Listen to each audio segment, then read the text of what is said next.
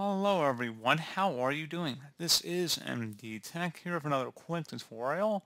In today's tutorial, I'm going to show you guys how to hopefully resolve the mail app error code message 0x8007139f that you're experiencing on your Windows 10 or Windows 11 computer.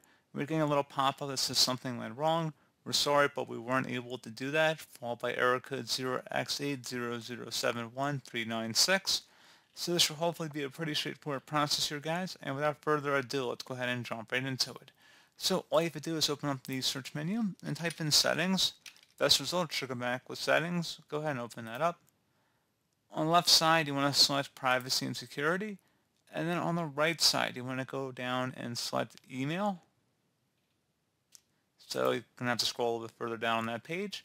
And then email access, make sure that is toggled to the on position till anyone using this device can choose if their apps have access to their email when this is turned on, as well as let apps access your email. And if you have any specific apps in here, specifically mail and calendar, make sure they have permission here as well and they are toggled to the on position. Something else you want to take a look in here as well would be to close out of here and open up the search menu. Type in WS Reset. Best result should come back with WS Reset. Go ahead and open that up. We're going to go ahead and just reset the Microsoft Store there. And then once that is done, go ahead and close out of here and then restart your computer.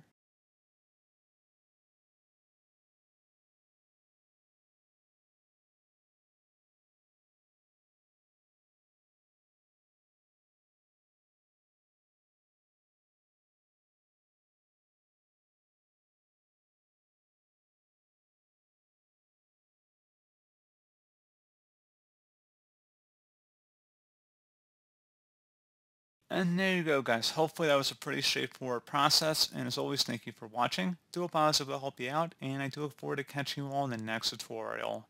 Goodbye.